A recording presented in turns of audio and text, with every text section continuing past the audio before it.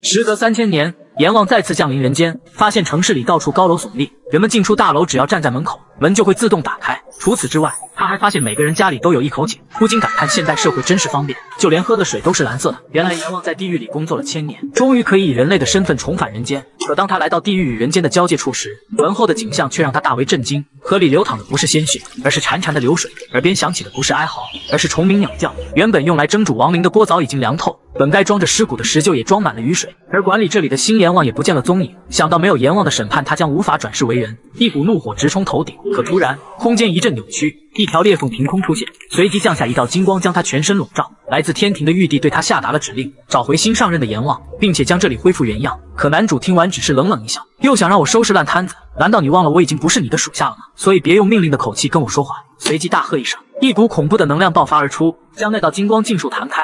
眼看男主不愿接受命令，虚空中的裂缝开始缓缓愈合。可就在最后一刻，一只大手直接挡住了洞口。只见男主露出一个脑袋，他轻叹一口气，我也没说不去啊，现在只有将他找回来，我才能真正进入轮回。不过他必须为此付出代价。说罢便带着小助手一起钻进了裂缝。当他再次出现，已经来到了人间。可刚一降落，眼前的场景再次让他大为震惊，周围弥漫的硝烟和时刻响起的哀嚎，仿佛这里才是真正的地狱。而那些本该待在地狱的亡灵，此刻却在人间四处游荡。就在这时，耳边传来了一个小女孩的哭声，一只亡灵张开血盆大口就要将女孩撕碎。可下一秒，一个身影出现，狠狠一拳，亡灵便倒飞了出去。刺鼻的血腥味很快便将周围的亡灵吸引了过来。原来在这个世界，人类死亡后就会变成亡灵，他们在接受完阎王的审判后，需要在18层地狱还清生前犯下的罪孽，受到惩罚并且悔改的灵魂才能重新进入轮回。可现在这些亡灵都变成了行尸走肉，见人就咬。只见阎王大喝一声，你们居然敢在我的面前放肆！然而周围的亡灵仍是蜂拥朝他袭去。无奈阎王轻叹一口气，随即左手一拳，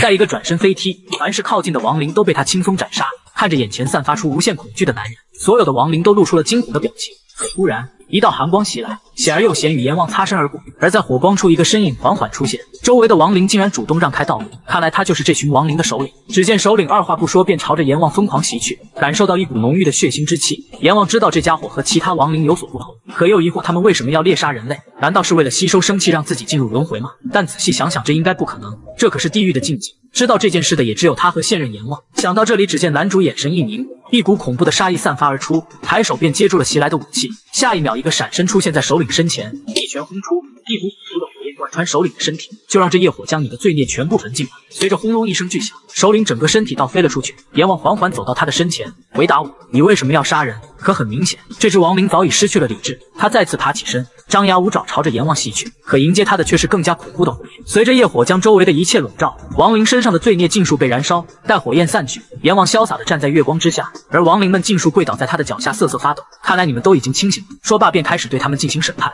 凡伤人者处2000年刑罚，杀人者处10000年刑罚。随即阎王单手一挥，虚空便被他撕开了一道口子，一个被绿色包裹的世界浮现在眼前。正当亡灵们疑惑铁刺山为什么到处是树木的时候，耳边传来了阎王的声音，用手将这里的绿色全部清理干净。说着一脚将他们踹进了树林。不等亡灵们反应过来，空间裂缝便恢复如初。此时助手小黑不禁疑惑，那几个逃跑的亡灵要怎么处理？阎王听到还有漏网之鱼，神情顿时紧张了起来。他们往哪个方向跑呢？在得知还有一部分亡灵趁乱逃跑后，阎王循着他们的踪迹来到了学校。此时几名幸存者被亡灵困在了教学楼里。窒息作为猎魔团的成员之一，虽然现在的他还没有获得异能，但仍是不顾自身危险保护着学生向天台撤退。可对于窒息的舍身学生们并不领情，甚至还质疑窒息是否有能力保护他们。就在他们撤往天台的时候，女生被身后的亡灵抓住了大腿，眼看亡灵张开血盆大口就要咬向他，窒息却用自己的身体挡下了亡灵的撕咬，然后转身一脚将亡灵踹飞。正当他想要安慰女生没事的时候，女生却一把拍开他的手，对着他就是一顿怒骂：没用的猎魔人，害得我差点死掉。可窒息听到这话并没有放在心上，心地善良的他关心的只是他们有没有受伤。片刻后，窒息掏出信号枪，向空中发射了救援信号。他微笑着安慰众人不用担心，很快就会有人来救他们。可此时的学生却开始冷嘲热讽起来，像我们这样的精英要是死了，10000个你都赔不起。要是我爸知道我受伤了，那他……话还没有说完，突然就被一个声音打断：你们太没有礼貌了。当看到有个陌生人出现在面前，女生开口就大骂：你是什么东西，居然敢这样和我说话。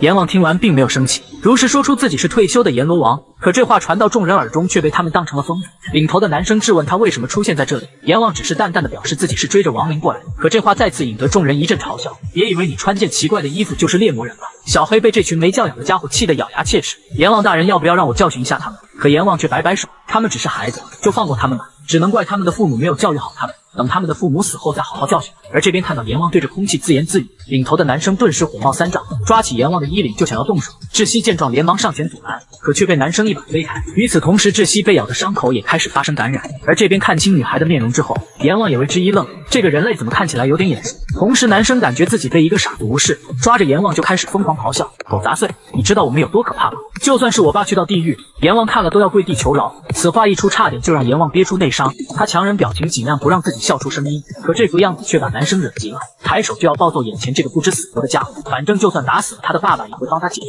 随着轰隆一声，一拳狠狠砸向阎王的身上，然而并没有想象中的画面，因为此时窒息竟用自己的身体为阎王挡下了攻击。他微笑着问阎王为什么傻傻的站着不躲开，可他自己却在这一拳下身受重伤。不过他并没有挪动半步，仍是将阎王护在身后。见此情形，男生恼羞成怒，从口袋掏出小刀就要杀了他们。可随着一道闪电落下，阎王单手抓住了袭来的手臂，只听咔嚓一声，一股恐怖的杀意从阎王的身上散发而出，男生手上的小刀应声掉落。就在他想要再说些什么的时候，阎王仅仅只是一个眼神，就吓得他将想说的话咽回了肚子。可嚣张惯了的男生又怎会轻易罢休？他挣扎着从阎王手上摆脱出来，嘴上还是不断的破口大骂：我要告诉我爸爸，让他杀了你们，然后将你的尸体丢到坟墓里喂亡灵。看到他一副死不悔改的样子，阎王无奈的轻叹一口气，看来现在说什么都没有用，于是弯下身从地上捡起一根树枝。自古以来，罪人只有通过挨打才能醒悟过来。说罢，一鞭子抽在男生的屁股上，就让我来替你父母好好教育你吧。随着哇啦一声从男生的口中传出，从小到大他还是第一次被人这样对待。他捂着屁股不可置信地看向阎王，还想说些什么，可阎王没有给他任何狡辩的机会，接连10下狠狠抽在他的屁股上，痛的男生大声哭着喊爸爸。看到这一幕，身旁的两人吓得直打哆嗦。现在你知道痛苦的滋味了，好好反思自己，不然以后你还会受到阎王的惩罚。说罢便将小木棍收进了怀里。可突然一旁的女生尖叫起来，楼下的亡灵正顺着墙壁向天台爬来，所有人都以为自己这次要在劫难逃。女生的泪水哇啦一声就涌了出来，眼看亡灵马上就要爬上天台，这时窒息再一次站到他们身前，我来为你们争取时间，你们找机会赶紧跑下楼。看到这一幕，阎王愣了一下，对这个女孩不禁产生了浓厚的兴趣。他们如此对待你，可你为什么没有生气，反而还不顾自己的生命保护他们？怎料话音刚落，窒息一掌劈在他的头上，小朋友，就你这个年纪而言，你的话太多了。说罢便转身迎向了蜂拥而上的亡灵，口中还不忘叮嘱阎王赶紧往楼下跑。阎王只感到一阵无奈，这样执着的人他还是第一次见。不过既然他在这里，又怎么可能让女孩死掉？只见一股火焰在他的手掌冉冉升起，可就在他准备一拳解决这群小卡拉米的时候，砰的一声，天台的大门被逃跑的几人从里面锁住了，并且里面还不断传出几人的嘲笑。这一做法彻底惹怒了阎王，他朝着小飞轻声说了一句，下一秒小飞的身影便从原地消失。而这边窒息正和亡灵们缠斗在一起，可突然一只亡灵朝着阎王扑去，窒息奋力挣脱包围，再次挡在阎王身前。下一秒同区的亡灵犹如恶鬼扑向窒息，开始疯狂的撕咬。这一刻阎王陷入了疑惑，你明明已经身受重伤，可为什么你还要这样做？然而窒息依然露出了天使般的笑容，保护人民不需要任何的理由。阎王愣在了原地，此刻他想到了失踪的人，还有那些不断死去的无辜之人。如果这就是天道的规则，那么从现在开始就由我来将他彻底改写。说罢，他抱起窒息穿梭在亡灵群中，顷刻间所有的亡灵化为了飞灰。阎王微笑着看向窒息，我决定了，从今以后你就是我的新员工，未来不仅能够拿到丰厚的薪水，而且下辈子还能转世成为领主的女儿。然而此刻窒息却神色黯淡，他知道自己已经命不久矣，这的确是份好工作，不过看来我们得下辈子再见了。阎王听完却大笑一声，随即从脑后抽出一条红线，口中喃喃一句地狱现形。只见一道亮光洞穿天地，将两人拉入了一个未知的世界，而这里正是由阎王自己创造的第一地狱。看着周围梦幻般的场景，窒息愣住，而他原本重伤的身体也渐渐恢复如初。他不可置信地看向阎王，你究竟是什么人？阎王只是嘿嘿一笑，欢迎来到我的世界，我是来自地狱最伟大的阎王，你可以叫我阎罗。窒息彻底震惊了，原来他真的是地狱里的阎王。与此同时，阎罗走到窒息身旁，将红线绑在他的手腕上，从今往后你将和神明一样，不会变老也不会死亡。此话一出，顿时把窒息高兴坏了。然而这些话其实都是阎王的谎言。正当窒息疑惑这根红绳是什么的时候，天空突发一条裂缝突然出现在虚空当中，来不及解释，阎王一把抓住窒息的手，这叫命运之弦，如果没有他，你将无法活下去，而我也会不复存在。不久后，阎王来到了城市，他学着样子向大楼走去，可突然身后有人想要将他叫住，然而来不及反应，他直接撞在了玻璃上。从来没有见过这种透明的东西，阎王的脸上写满了尴尬，但他怎么说也是主宰地狱的阎王，面子可不能丢，最后只能强行将13撞到底。只见整块玻璃应声碎裂，把周围的目光都吸引了过来，同时他的口中还不断呼喊着，把罪人给我带过来。与此同时，窒息刚从昏迷中惊醒过来，发现同事正一脸担忧地看向自己，一时间有些不知所措。回过神后，这才连忙询问学生们的情况，得知他们并没有受伤，才放下心来。只不过他们似乎遇到了什么奇怪的东西，在心里留下了严重的阴影，这让窒息想起了那个奇怪的男人。刚才发生的一切犹如一场梦境，竟让他有些分不清现实。直到看见手上绑着的那根红绳，这才彻底反应过来。一想到那个男人真的是地狱里的阎王，浑身便不自觉地颤抖起来。周围的同事还以为他脑子出了问题。在所有事情处理完毕，窒息挥手向同事告别。回家路上，他再次想到了今天发生的事情，那跟命运之弦究竟有什么作用？突然，身边传来一个声音：“看来你和阎王契约成功了。”顿时把窒息吓得尖叫起来。司机赶忙回头询问发生什么事，窒息只能尴尬地找个理由搪塞过去，然后小声询问：“你究竟是谁？”一番了解过后，这才得知小黑是阎王的助手。你不是应该和阎王待在一起吗？他人去哪里了？小黑得意一笑：“阎罗大人去惩罚那群学生了，应该很快就能处理完毕。”此话一出，再次把窒息吓得冷汗直冒。想到阎王之前的行为，他赶紧让司机掉头前往猎魔者协会。突如其来的声音把所有人都吓了一跳，纷纷以为有亡灵入侵协会。守卫们蜂拥而上，将阎王团团包围。然而阎王却不明所以，仍是自顾自地往里走。刚才这一幕也被楼上的美女尽收眼底。不过看清来人的面目后，他却露出了意味深长的笑容：“阎罗大人，您还是一如既往的精力充沛呢。”阎王一个纵身跳到美女身前，感觉到一股熟悉的气息。阎王仔细地端详起来，然而最后仍是没能想起他是谁。美女只能强掩尴尬，边笑边说：“阎罗大人还是老样子，总是记不住别人的长相。那么就让我重新介绍一下，我叫白羽，也是在地狱里。”话还没有说完，就被楼下的一道声音打断。只见之前那个男生正带着保镖朝外走去。阎王脸色骤变，终于找到你了，小混蛋！就在阎王准备跳下去好好教训一番时，白羽却拉住了他：“你就不能听我把话说完再行动吗？难道惩罚罪恶真的那么重要吗？”阎王只是冷声回答：“重要。如果连阎王都不去审判罪恶，那么善良的人将会遭受无限的痛苦。”听到这番话，白羽愣住了。下一秒，阎王的身影从原地消失，瞬间出现在男孩身前。男生惊恐地看向眼前的男人：“我明明把门锁死，你为什么还活着？”阎王只是嘿嘿一笑，从怀中掏出了那根小木棍：“如果你还不反省自己的行为，那你将继续受到阎王的审判。”此话一出，顿时把男生吓瘫在地上。而这时反应过来的守卫再次冲向阎王。突然，一个声音从楼上响起，只见白羽摆了摆手：“不用管他，他不是敌人。”听到这话，守卫们纷纷散去。没想到这群人竟然这么听他的话，看来他是一个好领导。不过他究竟是谁呢？就在阎王愣神的片刻，男生趁机一溜烟朝着门外逃跑，口中还不断大喊：“给我拦住他！”只见一名彪形大汉拦住阎王的去路，他奉劝阎王不要多管闲事，那孩子是 H 国3大财团强盛集团的三公子，若是他真的出了问题，你一定不会有好下场。阎王轻笑一声，拍了拍他的肩膀：“如果你以为拥有权力就可以犯罪之后不受到惩罚，那得先问问我这个阎王答不答应。”看着眼前一心只想将他拦阻的保镖，阎王不再理会，径直朝着男生逃跑的方向走去。可这却彻底惹怒了保镖，只见他双手扯开衣服，全身的肌肉全部化为了钢铁，这就是他的异能铁拳，随即便朝着阎王疯狂袭去。可阎王丝毫没有想要躲避的意思，任凭他的拳头轰击在自己的身上。看着阎王被自己一拳轰飞，保镖露出了得意的笑容。然而此时楼上却传来了白羽同情的声音：“这下你惨！”正当保镖还在疑惑的时候，阎王的身影早已来到他的身后，一拳轰出，在钢铁铸成的身躯都被震得颤抖起来。此刻保镖怎么也没想到，自己如此猛烈的攻击竟对他造成不了丝毫伤害。他挥舞着拳头再次朝着阎王袭去，可这一次阎王只用一只手便轻松化解了他所有的攻击。这就是你全部的实力吗？看来是我高看了人类的能力。说罢直接一脚将他踢飞，接下来就由我来对你进行审判。犯殴打罪，未来3个月你将无法抬头做人。感受到阎王身上那不容置疑的威压，这一刻保镖彻底放弃了抵抗。眼前的男人不论是速度还是力量，远远不是人类能够比拟的。只见阎王纵身一跃，然后一拳狠狠砸在保镖的头上，保镖那坚硬的头颅就这样嵌入了地面。看完这场精彩的战斗，白羽不禁感叹：阎罗大人的身姿依旧如此帅气，不过他的力量似乎变弱了不少。与此同时，阎王转头看向白羽：“你是不是应该解释一下为什么人类会拥有异能？”对此，白羽并没有感到意外，只是摆摆手表示这有什么奇怪。亡灵入侵人界已经20多年，人类也是被逼无奈的，毕竟和亡灵相比，人类还是太弱小。亡灵在地狱里不仅要遭受各种妖物的袭击，还得接受各种严酷的刑罚，所以他们的力量远超人类。而为了抵抗他们，人类不得不向一些已经悔改的亡灵借取力量，当然也有一些像保镖一样走错路的异能者。听完白羽的解释，阎王整个人都懵在了原地，他的 CPU 差点就要报废。就在这时，小黑和窒息也姗姗来迟，刚一见面，白羽便兴奋地上前打招呼，却把一旁的阎王吓得大喊出声：“你们竟然认识！”小黑顿时就明白过来，看来阎罗大人还是没有认出你。同时，白羽也注意到了墙角的窒息，得知他和阎王签订了契约，顿时向他投去了同情的目光。阎王却表示不服，这明明就是一份很好的工作，你不要误导我的新员工。说罢便让白羽重新介绍自己。原来白羽是12地支之一的丑，也是现任阎王的助手。片刻后，白羽带着阎王来到休息室，详细讲起了他所了解的情况。原来当他某天突然醒来的时候，就发现自己已经来到了人间，而地狱究竟发生了什么他也不太清楚。本以为能够轻松找到现任阎王，如今却得知竟然另有隐情。阎王只能无奈的大声咆哮，不过很快他就冷静了下来。难道是因为现任阎王的情感被唤醒了吗？可对此他却毫无头绪。就在这时，白羽掏出了一张字条，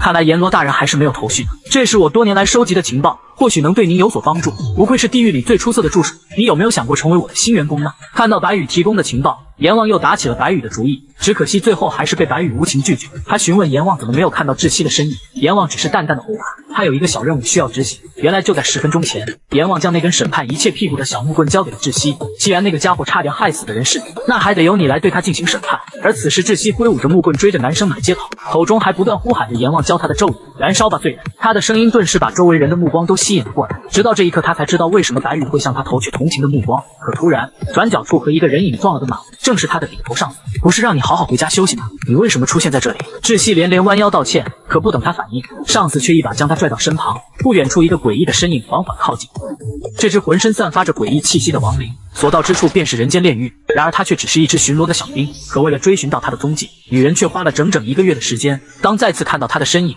前辈一把将窒息拉到了身旁，这一次绝对不能再让他跑掉。他吩咐窒息接下来一切听从指挥。可这时异变突发，只见亡灵左看右望，在一个角落里发现了躲藏起来的男生。眼看情形不对，前辈一个飞驰朝着男生的方向跑去，可最后还是晚了一步。就在男生快要命丧当场的时候，一个身影将男生护在了身下。只见窒息以出乎意料的速度将他救下，可这却彻底激怒了这只亡灵，他抬手就要将两人碾碎。前辈纵身一跃，险而又险挡下了他的攻击，随即发动异能烙印书生，一把巨锤狠狠砸下，亡灵的身体瞬间被拍飞了出去。然而他却小看了这只亡灵的实力，就在他转身吩咐窒息赶紧撤离的时候，下一秒亡灵已经出现在他的身前，一掌拍下，前辈根本来不及反应，只能抬手勉强抵挡。随之两人的战斗一触即发，可突然亡灵发动异能，一股能量将前辈的身体控制在空中，他的力量竟一时间无法施展。与此同时，一对符翼赫然出现在亡灵身后，他的速度和力量再次暴涨，瞬间前辈就被打得毫无还手之力。就在亡灵准备发动最后一击的时候，窒息的身影突然出现，一记顶膝狠狠踢在亡灵的头上。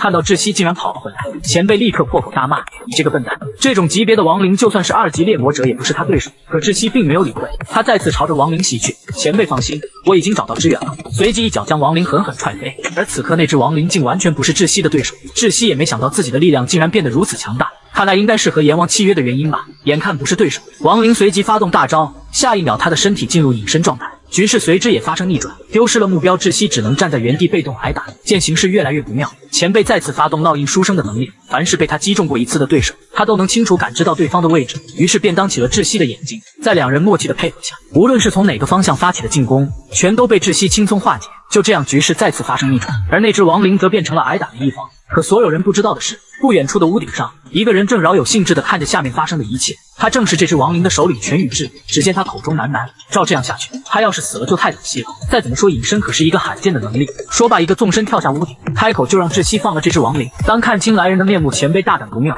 直接一招轰在全宇智的头上，并且大喊让窒息赶紧逃跑，千万不要回头，因为只有他知道这人究竟有多恐怖。可话音刚落，一只大手便洞穿了他的心脏。全宇智像扔垃圾一样将前辈的身体甩开，脸上还露出了满是讥讽的笑容，眼睁睁看着敬爱的前辈死在面前，应该不好受吧？不过这和你又有什么关系呢？毕竟像你们这种自私又懦弱的物种，逃跑才是你们的天性。说罢，全宇智的手上浮现几道符咒，一阵猛烈的狂风朝着前辈的身体袭去。全宇智本以为能再次看到人性的丑恶，没想到窒息却不顾自己的安危，将前辈的身体死死护在身下，任凭狂风在自己的身上无情肆虐。看到这一幕，全宇智彻底愣住，他不明白为什么这个时代还会有这样的人存在。恼羞成怒的他大声质问：“他明明已经无药可救，但你为什么还要护着他？你这样的人就不应该存在。”然而此时窒息依旧露出了灿烂的笑容。第一，救人是不需要任何理由的。第二，你现在已经犯罪，而你将受到严酷的惩罚。话音刚落，一个身影缓缓出现，只见阎王浑身散发出骇人的气息，一脚踏出，全宇智只感觉一股窒息席卷全身。一个失去孩子的妇人来到地狱，阎王问他为何而来，妇人回答：他的孩子被残暴的君王害死，希望阎王惩罚那个让人民陷入战乱的暴君。然而阎王却将妇人打入了18层地狱，因为只有他知道，战乱虽然是君王引起，但他的孩子却是由于饥饿被妇人亲口吃掉。所以当主宰地狱的阎王降临人间，一切罪恶都将受到应有的惩罚。在感受到阎王身上那股恐怖的气息后，全宇智拽着符纸的手竟不自觉地颤抖起来，可阎王却轻描淡写从他的身边随手一挥，虚空被撕开一道裂缝，前辈和窒息的身影下一秒便置身于第一地狱之中。只见阎王头也不回地轻声一句：不用担心，我就在这里。说完，啪嗒一声，地狱之门再次关闭。这一系列的举动让阎王感觉自己简直是帅呆了。怎料还没爽够，小黑就突然出现，他大骂阎王就是个笨蛋，你忘记自己来这里是干什么的吗？被自己的部下不留情面的鄙视，阎王气得只想将他送回地狱里拉磨。全宇智看着两人不顾自己争吵了起来，刚才紧张的心情突然就消失得无影无踪。本以为是自己多虑，没想到下一秒，一只拳头狠狠砸在他的脸上。只见阎王大喝一声：“谁让你呼吸的？简直是浪费空气！”反应过来的全宇智掏出符文就想反抗。猛烈的狂风朝着阎王袭去，这却彻底激怒了阎王。地狱之火在他的手上熊熊燃起，下一秒化为一只火凤，将袭来的狂风尽数抵挡。感觉到情况不妙，全宇智掏出8道符文，随即施展道家8门之术，想要借此抵挡这恐怖的火焰。可此时阎王却纵身一跃，携带着整个天地的大道之力，一拳轰下，无尽火焰朝着全宇智袭去。全宇智此刻毫无抵抗之力，瞬间就被轰飞了出去。看着火焰中缓缓走出的男人，全宇智只感觉浑身都在被烈焰灼烧，就连他的灵魂都快要融化，仿佛回到了那个不见天日的深渊地狱。这股力量根本不是一只亡灵能够拥有。眼前的男人究竟是何方神圣？阎王不急不缓地走到他的身前，正想给他下达最后的审判。这时小黑再次出现，他提醒阎王，地狱中的时间和人间可是不一样的，若是待太久可能会永远回不来。阎王一脸尴尬，自己这笔算是白装了。不过幸好小黑机智，提前将他们送往了安全之地，这才逃过了一劫。与此同时，趁着阎王放松的片刻，全宇智龟缩在一旁，想要借机逃跑，心中想着等他重新归来，一定要好好报复这群人。可就在这时，一个声音悠悠响起：“你想要去哪里？”这一刻，全宇智彻底放弃了逃跑的念头，一个劲的求饶：“我只是犯了一个小小的错误，况且他们并没有死掉，所以请原谅我吧，我以后再也不会伤害任何人了。”听到这话，阎王的神情却突然严肃起来，他并没有给出任何答复，反而讲起了一个故事，于是便有了开头的一幕：罪人都是一样的，每当你们感觉处境不妙，便会很自然的说谎，正如你们在伤害他人时没有丝毫犹豫，但却在受到伤害时会不断狡辩，而我创建地狱为的就是惩罚你们这些罪恶之人。听到这里，全宇智彻底陷入了绝望，原来这人竟然是地狱之主阎罗王，然而他却没有丝毫悔改的意思，再次掏出8道符文，猛烈的狂风化作一条恶龙，朝着阎王的方向疯狂袭去。阎王轻叹一口气，不知悔改的家伙，于是下达了最后的审判：罪人全宇智，犯杀人罪人不知悔改，判魂飞魄散，永世不入轮回。说罢，他手上的木棍化为一柄火焰巨剑，一剑斩下，地狱之火贯穿天地，全宇智的身体和灵魂就此消散在世间。不久后，阎王来到了窒息家里，发现每个人的家里都有一口井，不禁感叹现代社会真方便，于是毫不犹豫打了一杯喝进嘴里，绵密的口感加上一点点淡香，让他赞不绝口。只是令他好奇的是，这水竟然是蓝色的。就在刚才，阎王击败全宇智，便直接来到了窒息的家中，全然不把自己当外人，还让窒息不要拘束。看到阎王这副厚脸皮的样子，窒息只感到一阵无奈，这明明是自己家，怎么反倒他成了客人一样的？于是出言询问阎王，不是和白羽很熟吗？为什么不去他那里住呢？阎王却轻描淡写的表示，他其实和白羽也不怎么熟，况且住在下属家里被传出去多丢脸。听到这话，窒息气的只想给他一个大逼斗，也不知道阎王这个样子是不是故意装出来的，索性答应帮他在附近找一间新房子。可阎王一听，当场就不乐意，不过仍是装出一副无辜的样子。既然你觉得我在这里会让你感到不舒服，那我就只能去外面惩罚那些罪人了。此时窒息想到了阎王之前的种种行为，于是果断将他拦了下来。阎王却摆出一副嫉恶如仇的样子，口中还不断重复着罪人必须要受到惩罚。为了成功说服阎王不要乱来，窒息打了个比方，若是一个年龄很大的老奶奶在路上随手丢了一个垃圾，那你会怎么做呢？阎王毫不犹豫地回答，那就将他烧死。一听这话，窒息便和阎王争论起来，你这个人怎么一点人情味都没有？他做的又不是十恶不赦的坏事，你怎么可以这样对他？然而阎王却固执地认为，犯错误的人不应该因为年龄不同而区别对待。顿时两人因为这个比喻吵得不可开交。看着他们手舞足蹈的样子，小黑像看猫狗大战一样乐此不疲。他递给窒息一杯水，让他休息一会再战。此时窒息只能感叹自己和阎王根本就没有办法沟通。正当他准备将水一口喝下的时候，却意外发现杯子中的水竟然是蓝色的，而且还不是一般的蓝，一股不妙的感觉涌上心头。他连忙打断仍在较真的阎王，询问他这水是从哪里来的。当得知这水是从家里面的井里装的时候，窒息顿时冷汗直冒。他的家里明明就没有井啊，可阎王还在感叹现代社会真方便，每家每户都有一口井。这时窒息才彻底反应过来，他急忙跑到厕所询问，你们说的井是这个吗？阎王竖起大拇哥夸赞窒息真聪明。听到这个回答，窒息差点当场去世。他手舞足蹈赶忙向阎王解释。得知事情的真相，阎王彻底麻木了，连300年前的隔夜饭都差点吐出来。片刻后，生无可恋的阎王蜷缩在角落里哭泣，泪水已经不能表达他此刻痛苦的心情。就在这时，窒息递给他一瓶矿泉水，然后微笑的让阎王留下来，等你能够照顾自己的时候你再离开吧，但是工资必须要翻倍。看着窒息转身的背影，一股莫名的亲切感涌上阎王心头，一个熟悉的身影慢慢浮现在他的脑海。我希望来世能够成为一个人类。这一刻阎王愣住，他站起身一把抓住窒息的手，你是女神康林的转世吗？窒息一时间有些摸不着头脑，正当他想要询问什么意思的时候，一旁的小黑无奈的轻叹一口气，又开始了。阎罗大人，你总是记不住别人的长相，怎么能把窒息误认为是康陵女神呢？她们长得完全就不一样。但阎王仍是肯定的表示窒息就是康陵。眼看说不通，小黑直接一肉球砸在阎王的脸上，希望阎王能够清醒一点。窒息就是窒息，康陵就是康陵。看到阎王对自己格外关注，窒息的小脸瞬间微红。虽然阎罗这家伙看起来不怎么靠谱，但没想到他也有温柔的一面。与此同时，在世界的某处，原本被阎罗烧得魂飞魄散的全宇智，此刻却跪倒在地上。我的分身已经消失了，并且感受到了灵魂被撕裂的感觉，这一定是来自地狱之火的焚烧。看来阎罗已经降临了。说话之人正是全宇智的主身，而在他前方，一个硕大的身影端坐在王椅上，正是消失已久的现任阎王大胡子。全宇智走上前，希望阎王赐予他更强大的亡灵，这样他就能彻底打败现在的阎罗。然而下一秒，一团白色火球直接将他包围。傲慢的家伙，阎罗的大名也是你能直呼的吗？只见大胡子犹如捏死一只蚂蚁，全宇智瞬间化为了灰烬，随后轻叹一句：看来在阎罗找回所有力量之前，我们得将计划提前了。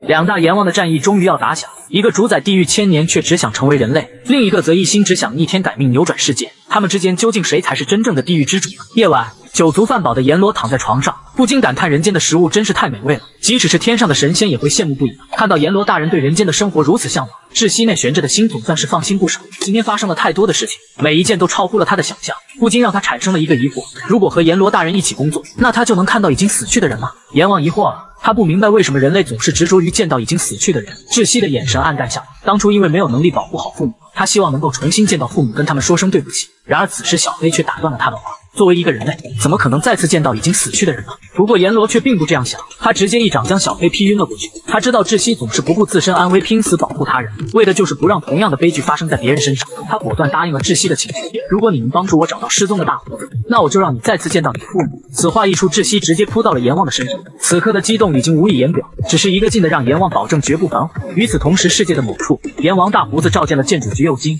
命令他召集分散在人间的12地支，在阎罗找回真正的力量之前，他必须加快进步。次日，白羽向窒息询问阎罗大人的情况，可电话刚刚接通，便听到阎王和一只小狗吵架的声音。听到阎罗的状态不错，白羽向窒息说明了接下来的安排。片刻后，窒息带着阎罗换上了一身现代人的衣服，随后来到了约定的地点。阎罗从口袋中掏出一张字条，上面写满了密密麻麻的符号。窒息看后不禁疑惑，这纸张看上去根本不像人间的东西。阎罗却满不在意的回答，那是他从地狱生死簿上随手撕下来的，人类看不懂很正常。窒息瞬间无语，抓起阎罗的衣领就是一顿臭骂。阎王摆摆手向窒息解释上面的内容，原来12地支离开地狱后逐渐适应了人间的生活，甚至有些还成为了家喻户晓的明星，而其中之一的亥猪今天正好会在这里出现。与此同时，一个面容消瘦的女子急冲冲地跑到卫生间，原因竟只是因为偷吃了一块面包，经纪人强行要求她全都吐出来。她正是被称为12地支之一的亥猪白月，她无力地支撑在洗手台上，眼神中写满了黯淡与苍白。而另一边，经纪人刚挂断电话便责骂起白月像猪一样只知道吃，还不断讨论如何继续从她身上压榨更多价值，直到看见白月回来，这才换了张嘴脸，悻悻地带着众人离开吃饭。白月刚想开口让他们帮忙带点吃的，不曾想经纪人马上便回头破口大骂起来。他面露凶色质问白月吃那么多要怎么拍摄，白月只能黯然地低下头。此时男人一把将白月拉到一旁，再次对他进行了一顿洗脑。你忘了我们第一次见面的时候的场景吗？当初你流落街头是我们给了你衣服和食物，所以你要好好珍惜这来之不易的生活，毕竟我们都把你当成了家人。当听到家人的时候，白月原本暗淡的眼神瞬间就有了光芒，他将之前受到的对待全都抛到了脑后，对生活再一次充满了希望。而这边男人 PUA 完便留下白月独自一人，转头就嘲笑白月这傻子真好骗。众人走后，白月仍沉浸在虚假的谎言当中，没有亲人的他心中一直对家人充满了憧憬。而就在这时，一个身材魁梧的男人突然出现，他浑身散发黄色的雷电能量，开口便让白月跟他走。阎王大胡子想要召见你，虽然不知道为什么阎王会通过这个男人来传话，但白月还是果断拒绝了男人。他现在只想和家人待在一起。听到白月把人类当成家人，男人感到十分诧异，是觉得人类才是你真正的家人吗？白月没有丝毫迟疑的回答，当阎王抛弃我们的时候，是人类救了我，他们给我衣服和食物，所以他们就是我的家人。黄发男子瞬间无语，我听说过亥猪很保守，但没想到竟会如此愚蠢。他不再多说什么，既然你这么相信人类，那就让我来测试一下他们。不久后，经纪人有说有笑的往回走，看到他们窒息连忙上前搭话，想要从他们那里打听白月的消息。然而阎罗却从不按常理出牌，他一把扒开窒息，直接对脸就问男人是不是猪。这把窒息吓得够呛，赶忙让他礼貌一点。然而阎罗却说男人满脸油腻，一看就是猪。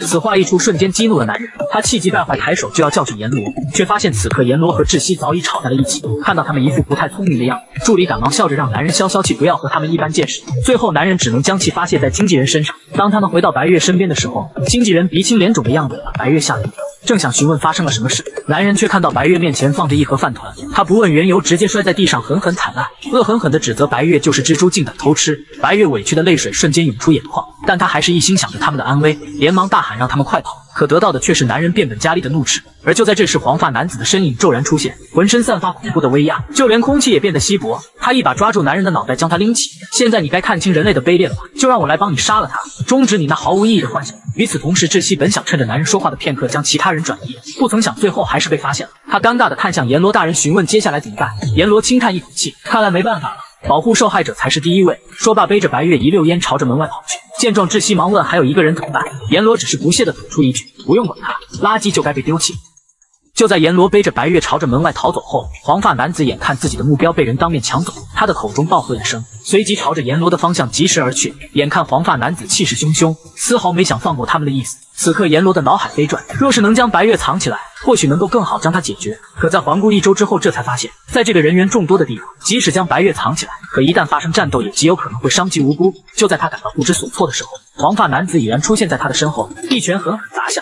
阎罗险而又险地避开，然而整个地面却瞬间凹陷了下去。此时黄发男子似乎察觉了阎罗的想法，他将整块地面掀起，然后对准了楼下无辜的人类。既然你只想着逃跑，那我便让你逃无可逃。说罢，手上的巨石便朝着无辜的人类砸去。如此远的距离，阎罗根本来不及做出反应，只能眼睁睁看着悲剧的发生。可就在这危机时刻，窒息突然出现，他再次用自己的身体挡下了飞来的巨石。与此同时，后知后觉的人们也收到了亡灵入侵的警报，纷纷朝着场外撤离。而这边看到自己的攻击并没有奏效，黄发男子将目标重新转向了阎罗这边。可此刻形势已经发生了逆转，没有了后顾之忧，阎罗便可放手一搏。只见他背着白月从楼上一跃而下，黄发男子见状心中一喜，在地面或许奈阎罗没有办法，但在空中你根本避无可避，随即紧随其后，手上泛起阵阵雷光，朝着阎罗猛然砸去。可殊不知这一切都在阎罗的计划当中，虽然他无法躲避，但黄毛亦是如此。随后口中大喝一声，地狱现形，空间瞬间发生扭曲。就这样，三人纷纷落入了阎罗的世界。而那恐怖的一击，阎罗只是轻轻抬手便将其化解。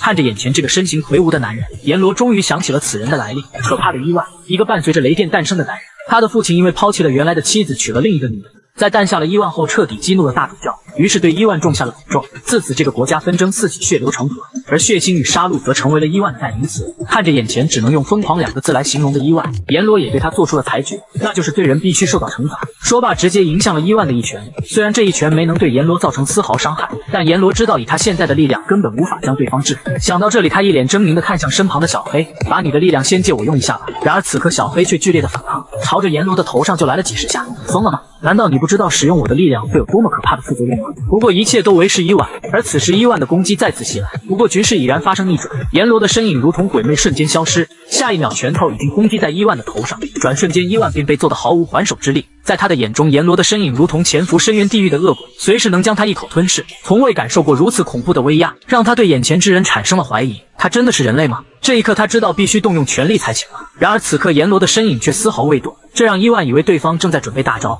于是同样开始蓄积能量。殊不知阎罗这老六趁机又是一拳狠狠轰在伊万脸上。知道自己被戏耍后，伊万气急败坏，他大喊着我一定要杀了你。可话音未落，阎罗的身影却已经来到他的身后，伊万瞬间冷汗直冒，同时阎罗的手上燃起了熊熊火焰，暗红色的地狱之火朝着伊万猛然袭去。在这恐怖的能量之下，伊万身上的皮肤开始寸寸碎裂，但这点能量始终还是不足以将其焚烧殆尽，看来得另寻他法。与此同时，伊万挣脱出了地狱之火的焚烧，而他也终于认出了这人就是执掌地狱的阎王。但伊万毕竟不是一般的亡灵，拥有雷霆之力的他能够召唤闪电消灭一切罪恶，漫天雷劫随之倾泻而下，直接贯穿了阎罗的整个身体。在这一击下，阎罗竟被击飞了出去。看到这一幕，伊万的信心瞬间暴涨。怎么样，被雷电劈中的滋味如何？然而阎罗却邪魅一笑，这就是你的能力吗？如果仅仅只是这样，那就太可惜了。看到阎罗仍是毫发无损的站在那里，伊万彻底不淡定。你的异能对亡灵确实能有很大杀伤力，不过对于阎王却起不到任何作用。可伊万偏不信邪，再一次召唤万千雷云，疯狂袭向阎罗。但当雷电劈在阎罗的身上时，犹如在给他挠痒。他轻描淡写，随手便破开了雷云。你想知道为什么雷电对我起不了作用吗？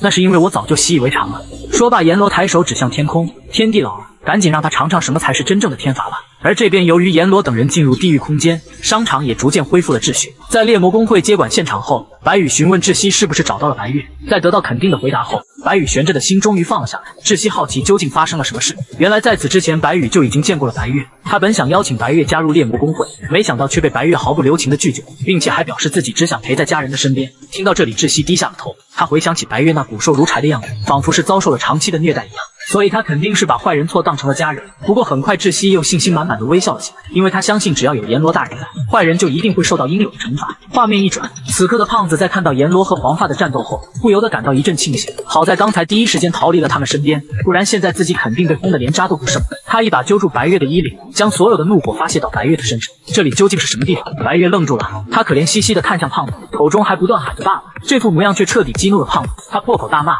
你个蠢货，要把我们当成家人到什么时候？要不是因为你，我也不会被带到这里，所以赶紧告诉我怎么离开。面对胖子的怒火，白月的泪水哗的一下流了下来。他不明白为什么自己视若珍宝的家人，此刻却要这样对他。胖子见状，非但没有停止辱骂，反而开始变本加厉起来。不要再叫我爸爸，因为我从始至终都没把你当作是我的女儿。而这一边，不远处的阎王等了半天都没有得到回应，场面一度陷入了尴尬，气得阎罗画风都变了。你个臭老头，有没有听到我说话呀？然而话音刚落，一道晴天霹雳从天而降，直接劈在了两人身上。在雷霆之力消散之后，阎罗却安然无恙地站在那里，可伊万却被劈得焦头烂额，轰隆一声倒在了地上。解决完这边，阎罗转身就朝着白月走去，吓得胖子连忙掐住白月的脖子作为要挟，可阎罗根本没有把他放在眼里，只是默默地看向白月。为什么你要放任他这样折磨自己？这段时间到底发生了什么事？需要我帮你吗？听到阎罗的声音，白月的情绪虽然稍微平复了些许，但最后他还是没有回答，只是淡淡向阎罗问了句好。可这一举动却让胖子瞬间大惊，他知道这两人之间的关系肯定非同一般，于是慌忙地向阎罗表示，只要放他离开，他就可以让白月跟阎罗走。白月非常听我的话，他一定会照做的。那无耻的嘴脸，就连已经倒地的伊万也被气得再次爬了起来。区区一个人类也敢妄言，12地之事属于白胡子大人的。就这样，为了争夺白月的归属权，两人竟然吵了起来。然而就在这时，许久没有出声的小黑却怒气冲冲地出现在伊万面前。白胡子，难道是他派你来的吗？听到有人竟然直呼阎王的大名，伊万正想怒斥，可在感受到小黑那不断飙升的气势后，他瞬间就认怂。明明只是一个宠物，却拥有如此大的压迫感。这话气得小黑越发生气了，随即准备继续加大威压。这时阎罗却叫停了他，因为对于阎罗来说，更重要的是拯救受害者。他缓步走到胖子面前，放开他，我们还有事要谈。可胖子却不知死活，还想以此要挟。阎罗一把抓住他的手，你再多说一句话，我就拔掉你的舌头，然后将你身上的肥油挤出来做成蜡烛。听到这话，胖子被吓得尿不湿都尿湿了。之后阎罗随手就将胖子扔了出去。他轻轻抚摸着白月的额头，你想要拥有自己的家人吗？白月娇躯不由一颤，在听到家人的时候，他的心脏仿佛是被一根尖刺狠狠地扎了进去，一股委屈瞬间席卷全身。曾经的他在地狱里没有家人，所以他一直很羡慕过上人类一样的生活。可当他来到人间之后，才发现自己的想法竟然如此愚蠢。他真的好想拥有自己的家人，那和我一起转世投胎吧，下一世就让我来成为你的家人。听到这话，白月原本那枯寂的心灵仿佛照进了一道亮光，所有的黑暗在那光芒的照射下逐渐消融。这一刻他再也绷不住，所有的委屈随着他的泪水全部宣泄了出来。那我们就这样约定好。白月激动地扑到阎罗的身上，谢谢你，阎罗大人。而就在这一刻，白月的身上迸发出一道耀眼的红光，与此同时，一团火焰化作一条丝线，缓缓汇入阎罗的身体。没想到在白月敞开心扉之后，原本属于他与白胡子的缘分，却转变成了与阎罗大人的缘分。这一幕就连小黑都感到无比震惊。随着白月身上的光芒越发强烈，一旁的伊万彻底慌了。他此次的任务就是在阎罗重拾力量之前，将12地支带回白胡子的身边。然而此刻他担心的事情还是发生了。看着远处和阎罗连结在一起的白月，伊万终于下定了决心，为了白胡子大人，哪怕是同归于尽，他也要阻止这一切。只见一股惊天雷霆从伊万身上涌起，他献祭了全部的寿命，向阎罗发动了最强一击。然而这一幕看到小黑眼中，却只是让他感到一丝可惜。看来他还是不知道成为阎罗大人的手下意味着什么。现在的阎罗已经和白月契约在了一起，也就是说白月从阎罗大人那里获得了神力，而阎罗大人则从白月那里恢复了神力，并且获得了技能吞噬。下一秒，只见阎罗只是轻轻抬手，整个空间瞬间化为了一只洪水猛兽，那深渊巨口犹如黑洞，吞噬着周围的一切。这一刻，伊万犹如坠入了无尽深渊。他终于明白了大胡子为什么会警告他要对阎罗心存敬畏，原来这就是阎罗的真面目啊！随着伊万的身体彻底消散，阎罗轻吐一句解除，顷刻间周围的一切恢复如初，整个空间再次陷入了一片安静。小黑，刚才我吞噬的家伙好像是白胡子的手下，等把他消化之后，我就会将他的灵魂带到地狱里去，你帮我问出一些情报来，我倒要看看白胡子那家伙到底在谋划些什么。说罢，阎罗转身看向一旁瑟瑟发抖的胖子，好了，现在该轮到你了。就这样，阎罗一把抓起了胖子，顿时把胖子吓得尿不湿再次尿湿了。他不断恳求阎罗再给他一次机会，阎罗并没有理会，而是开口询问白月是如何想。胖子顿时就像抓住了救命稻草，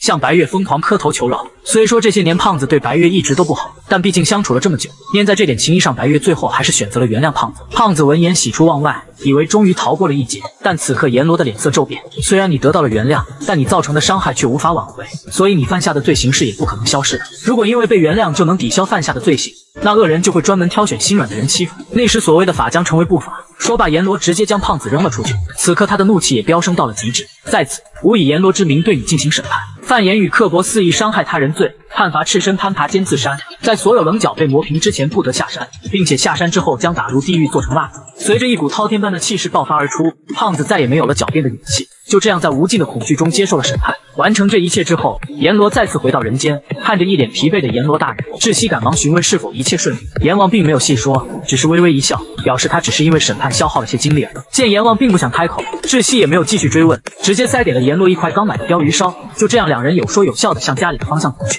这一刻对于阎罗来说，或许这就是他为何要转世为人的原因吧。夜晚，白羽和属下讨论着最近的王者的活动，短短几天，全国就侦测到了5处，并且这些地方拥有一个共同点，那就是都为12地支的所在地。而且从今天收集到的情报来看，这些王者应该都是白胡子的手下，也就是说白胡子正在召集12地支。只是奇怪的是，白胡子为什么要动用武力召集他们？明明只要他开口，12地支就会主动过去的。除此之外，王者们采取行动的时间点都是在阎罗降临之后。难道是因为阎罗大人的现身让白胡子感受到了压力？这一刻就连白羽也想不通究竟是为什么。可突然他看到了天空那闪闪发光的北斗七星，他似乎想到了什么。原来如此，如果说我们知道了他的计谋，那我们肯定不会听他的话。先到这里，白羽赶忙在纸上写下了一堆文字，嘱咐属下务必要将其交到阎罗大人的手上。然后他轻声地凑到属下的耳边，极其严肃地说了些什么。可就在这时，一道道人影突然出现在月空之下，他们破窗而入，直奔白羽。不等属下做出反应，白羽一把将他推出门外。我的性命就拜托你了。人们原以为属相不过是民间的一种风俗，但近期他们发现，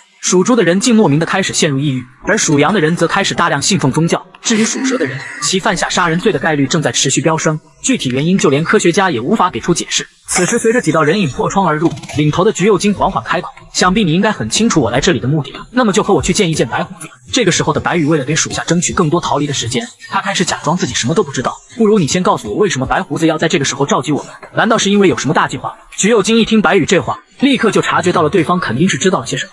他并没有回答，而是轻轻抬手，顷刻间几道剑影便轰击在白羽的身上。你的话太多了。说完就示意手下把白羽带走。与此同时，躲在门外的下属正好目睹了这一切，他强压住内心的愤怒，白羽大人的良苦用心他不能辜负，于是只能转身朝着大楼外跑去。而这边橘右京也很快发现了门外的动静，可是他并没有放在心上。此刻对于他来说，最重要的是找到剩下的12地支。于是他让人打开了传送门。可就在众人准备进入传送门时，一个声音叫住了他们。只见一个僧人模样的大汉缓缓开口，你们先进去，我之后再和你们会合吧。一听这话，众人马上就猜到了他想干什么。花和尚，你是不是又想一个人去找乐子？难道你就这么喜欢欺负人类吗？鬼僧心中的想法一语就被道破，可他并没有生气，反而满嘴阿弥陀佛的微笑起来。眼看拿他没有办法，橘右京便嘱咐他，要是遇到阎罗大人，千万不要动手，一定要第一时间立刻逃跑。鬼僧口中说着当然，但看到众人进入了传送门，他又露出了一副诡谲的笑容。次日，由于协会总部遭受了袭击，窒息等人一早便被召集赶往总部。可在车上，阎罗却好奇猎魔者协会究竟是做什么的。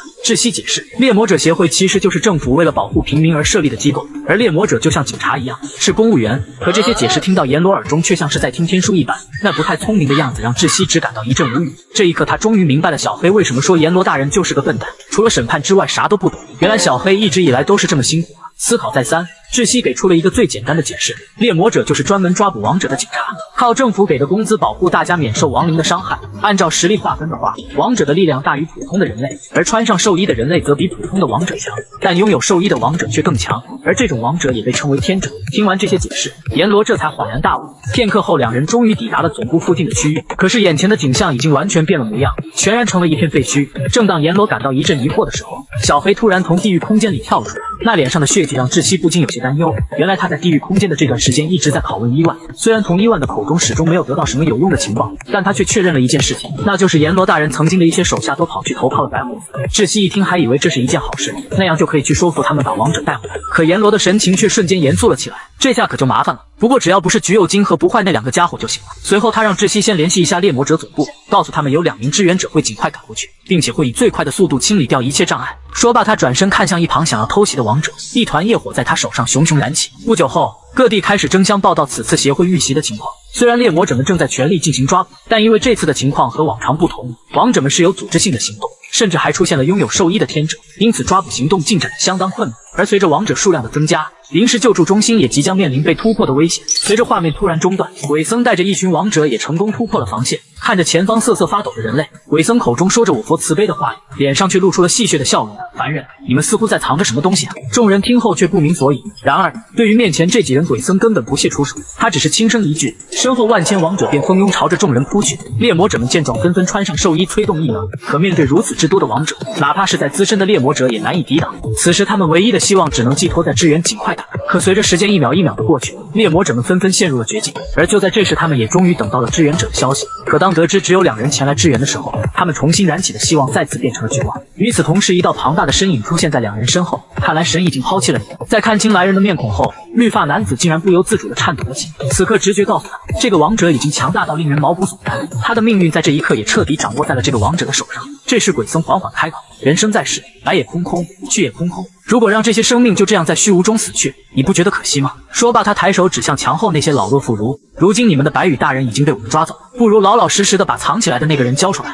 或许我会大发慈悲放了你们。原来昨晚鬼僧也察觉到了那名属下的存在，他的身上肯定携带了什么重要的情报，甚至让白羽不惜留下来为他争取时间，所以鬼僧这才留下来准备整出此人。此刻绿发男子听到鬼僧这番话，他先是大惊，白羽大人竟然被抓走了，然而却又感到疑惑，他根本没有见过鬼僧说的那个人。眼看威逼不行，鬼僧便开始利诱，随即他露出了和善的笑容，只要你答应让我们过去，不管有没有找到我要找的人，我都会就此停手安静的离开。而此刻昨晚逃脱的下属非常清楚这群人是在寻找自己，面对如今的局面，他有些不知所措了。一方面他不想让人们因为他陷入危险，而另一方面他也不想让白羽大人的努力白费。就在他的内心无比挣扎的时候，一个身影出现了，只见窒息微笑着向他打了声招呼。与此同时，绿发男子在听完鬼僧的话语后也陷入了两难。可就在这时，他的同伴却大骂一声，这才将他从虚假的谎言中惊醒过来。一个全身都散发着浓厚血腥味的混蛋，又怎么可能会将生命放在眼里？前辈，你千万不要被他骗了，这家伙只是在享受这一切而已。听到这话，鬼僧终于露出了真面目，看到你们如同灯火在强风面前摇摆不定，